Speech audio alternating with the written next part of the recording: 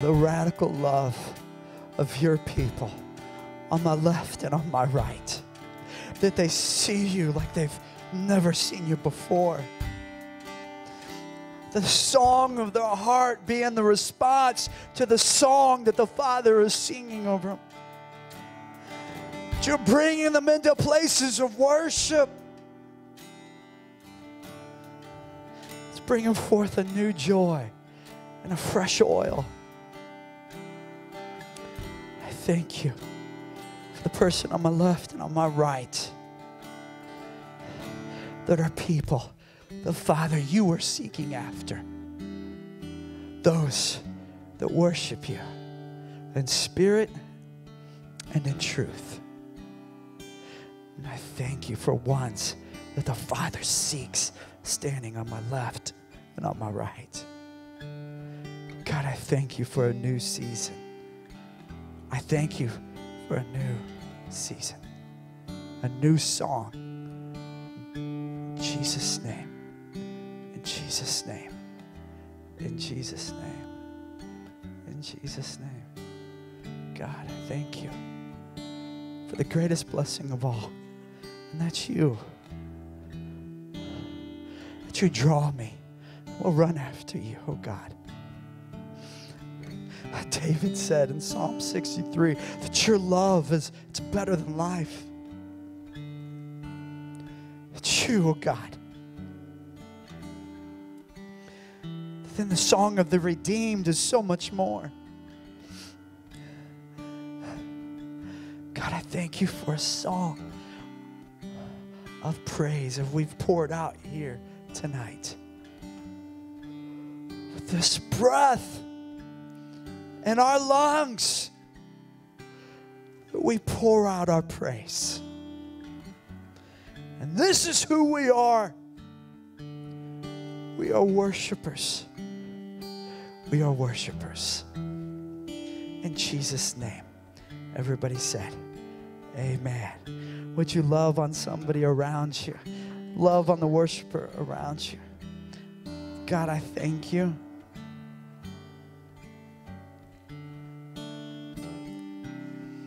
God, I thank you.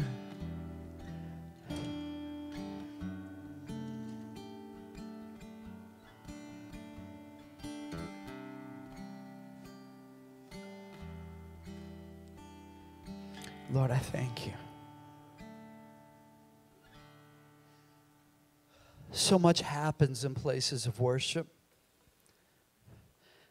Gateway, Greater Glory, was founded a house of worship, a healing center, and a filling station of His glory. That was our beginnings. That is who we are. And that is what God has called us to be.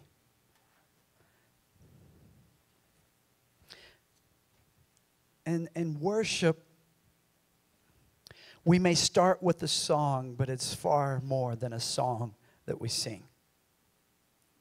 In John chapter 4, you find this woman right at the well, and she was there at the time of day when most people would not draw because of the heat. She comes in contact with a man. Her reputation everybody knew about.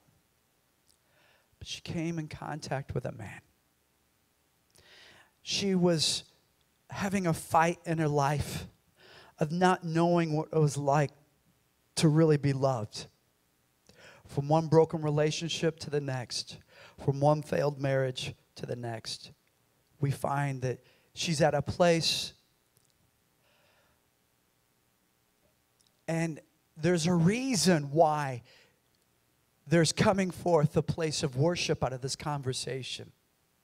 There's a reason why that Jesus said the Father is seeking those that would worship Him in spirit and in truth.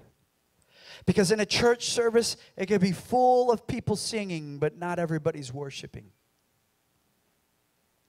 In places of worship, there could be a lot of songs, but Where are the worshipers? There's something different than singing a song and somebody who is worshiping. And he's bringing forth saying the Father seeks those that would worship him in spirit and in truth for multiple reasons. Obviously, because we touch who he is. And there's something about when we see him for who he really is, we find out who we really are. There's something that when I see him for who he is, somehow the only natural response is, I know who I am, who I was created to be before the foundations of the earth. All this happens because in these moments of worship, my heart is touching his heart, and I'm getting recalibrated with my heart, with the heart of heaven. And you feel those moments of, oh my gosh, I know, I understand now. Even though I don't understand what God's doing, I can understand.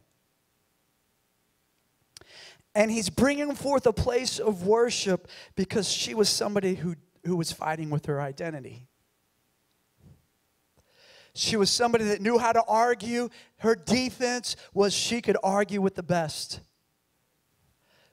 But we've all experienced when we argued with God and lost. Amen?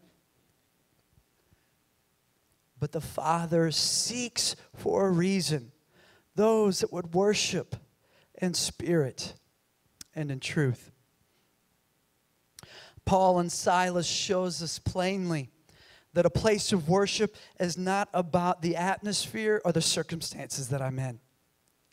That even though that Paul and Silas were beaten and chained in the inner prison, it didn't stop their song from being sung. And even though everything didn't feel right, and when they didn't have the worship team playing the song that they really liked that would get them into the glory, it didn't matter because they produced their own song. With no worship team there, they produced a song in the midst of prison with shackles. So maybe they couldn't raise their arms, but they could raise their hearts. Pain of the beating, and in spite of their pain, they brought forth a praise and a worship. And as a result, we find that these worshipers, that there was an earthquake where the gates were opened up, and it wasn't about getting out of prison, but there was going to be a supernatural salvation to the household of the head jailer of this prison. You know, that might make them think twice about beating Christians and imprisoning them when the whole jail collapses. I don't know. That's a pretty cool thought, isn't it? They showed that worship isn't defined by how I feel, nor by the circumstances that I'm in. And when the atmosphere is dark, that I can produce a song that changes the atmosphere. Now, please understand what I'm saying. If you can't carry a tune, I'm not saying sing loud at work because they're being hateful to you. You understand? Please.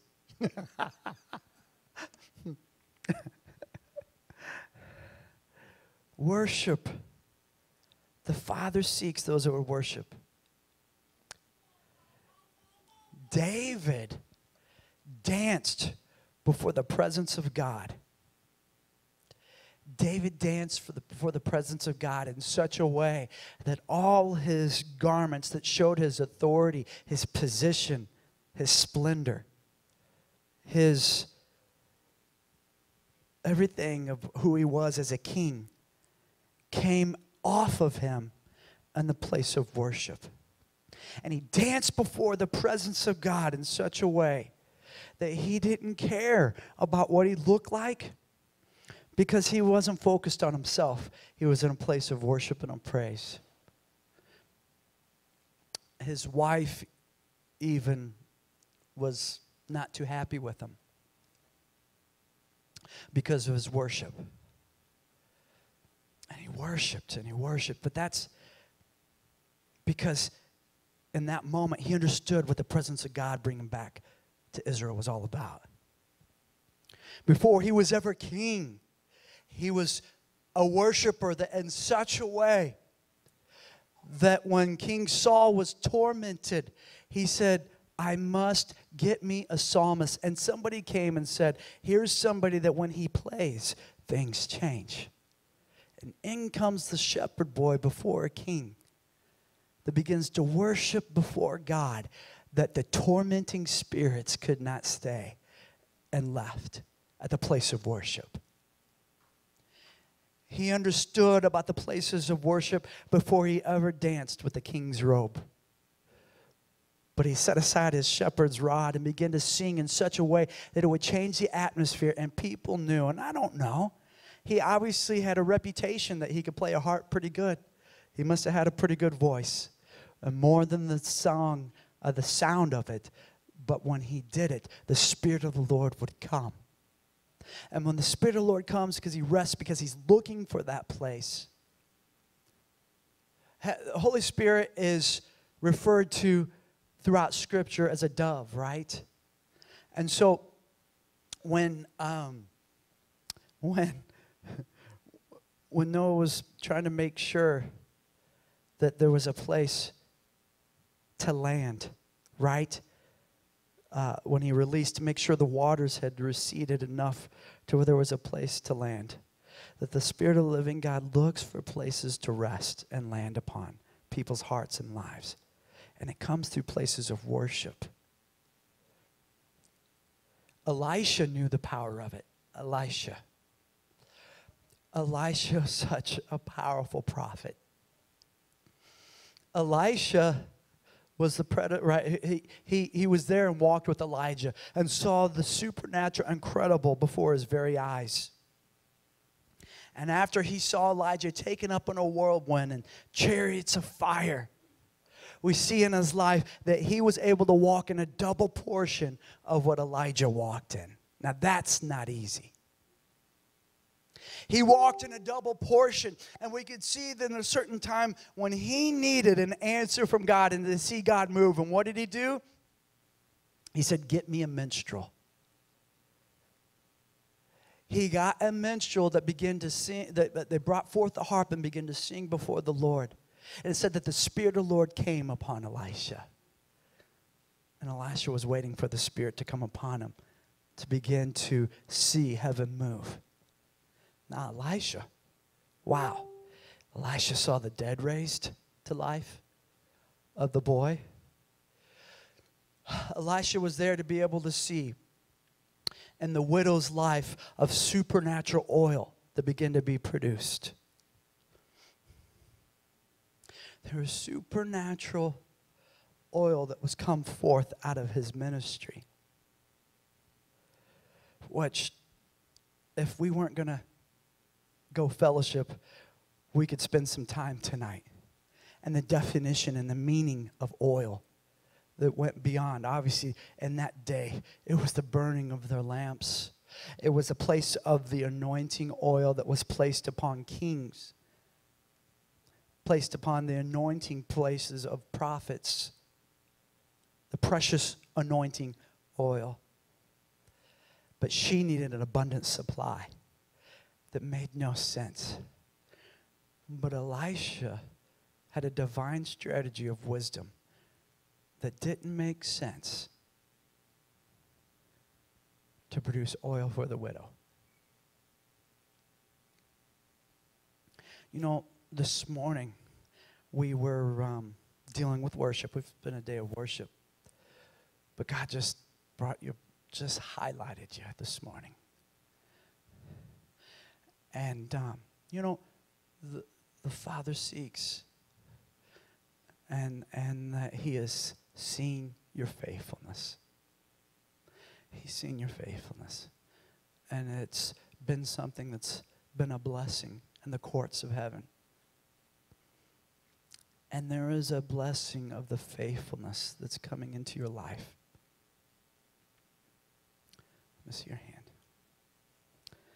Lord, I thank you. I thank you for the blessing of oil in our life, oh God. The faithfulness of the heart that stands in the midst of chaos and question. One that stands and produces, one that prays, one who's faithful, not just in attending, but faithful in the work of the ministry. One who opens up the mouth and a sharp two-edged sword comes from her mouth. One who prays and allowing heaven to operate and to move. And I just saw the blessing. I just felt that the blessing of the Father's heart over you and your faithfulness and over your life. And as a result of this faithfulness, there is a blessing coming into your life. And I asked God, and I didn't get anything more about it, but I know it's good. God, I thank you for the oil. In Jesus' name. In Jesus' name. Elisha brought forth a minstrel because he knew what it was about the importance of worship and the prophetic ministry. Prophets of hope.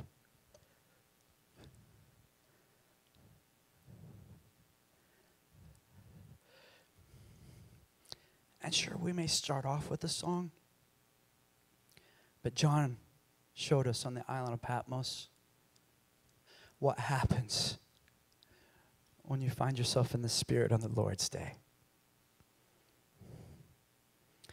John loved the Lord with all of his heart. He had a lifestyle of worship, of being in the Spirit. And I love because in this moment, like we do in places of worship, it may start with the song, but he heard the sound. He heard the one as a voice of trumpets. He didn't see anything, but he heard something. Have you ever heard something in worship? Have you ever heard others singing besides those that are in the sanctuary? I have. We've heard songs that are being sung. I've heard instruments that weren't on the platform. And John turned to see the sound of the voice that he heard. And he gave the description, a voice of trumpets, the voice of many waters. Listen to the descriptions. And he knew Jesus as the Messiah. He knew Jesus as the suffering Savior on the cross. But he was about to get the amazing revelation of the soon coming King. And as we start off in just singing songs of worship and love and adoration, it may be something that you hear or something that you see, but something brings you beyond the song that you're singing. And in this becomes this revelation of pure worship.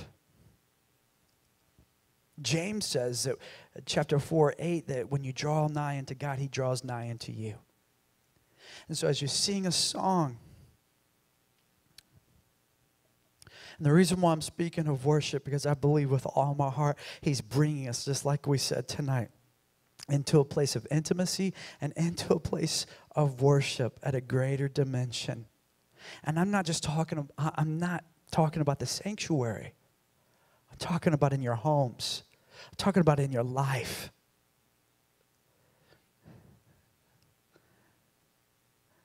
Lord, this is our heart's desire. That we be people that you're looking for. That we have hearts that worship you beyond a song.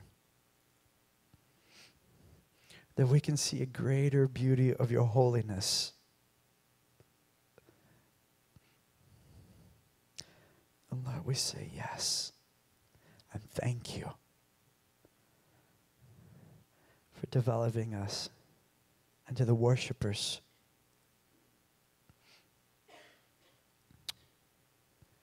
that worship in spirit and truth. And everybody who agrees with that said yes and amen.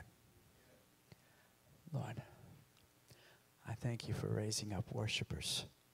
Not that we're not already. It sounds like I'm preaching to the choir, right? We're Sunday night. We worship week in and week out, but there's something happening that's, I'm not going to say different, but it's more. And so John starts off on that island not knowing where he was going to go that day. And as we continue with doing what we do, but there's going to be something more in the places of our worship. You're going to have to pull over to the side of the road because the song is becoming more than a song. And your worship and the tears are streaming, and it's tears of joy, not of pain or depression. Laying on your pillow, streaming, and as David said in Psalm 63, as the meditations of the night watches, my heart's meditating upon you. Tears coming down your cheek at nighttime. Not tears of anguish, stress, not tears of loneliness, but tears of joy.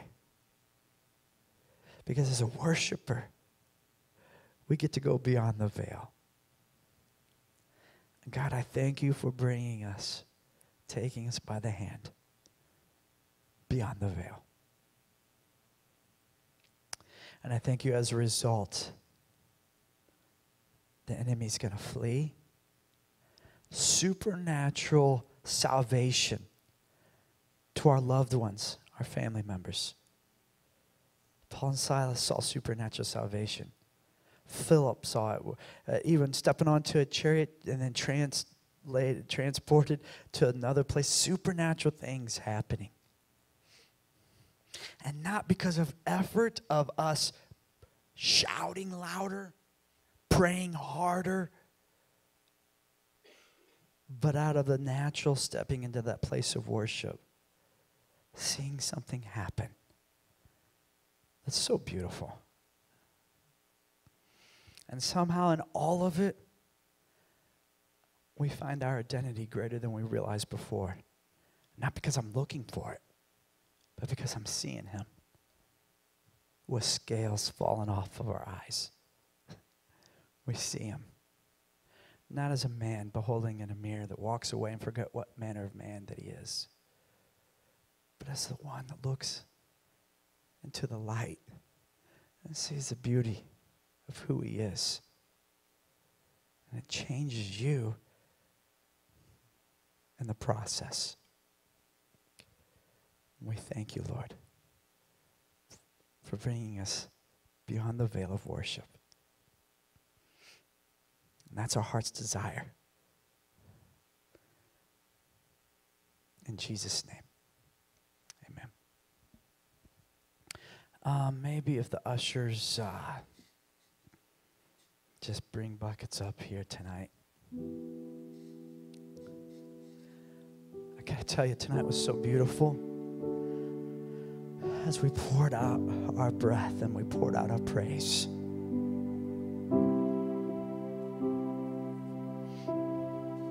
As we pour out our praise before him.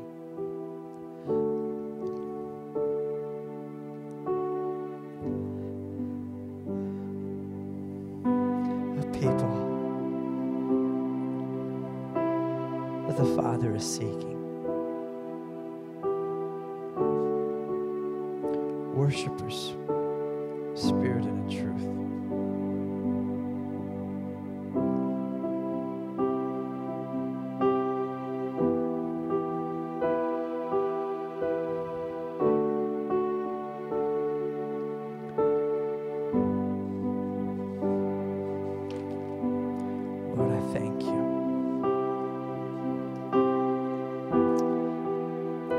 Our hearts to you here tonight.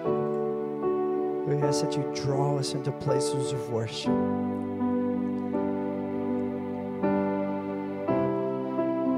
To your heart's desire. To bring us into the places that we meet at the seeking place where the Father is seeking those who would worship. That we be people of spirit and of truth.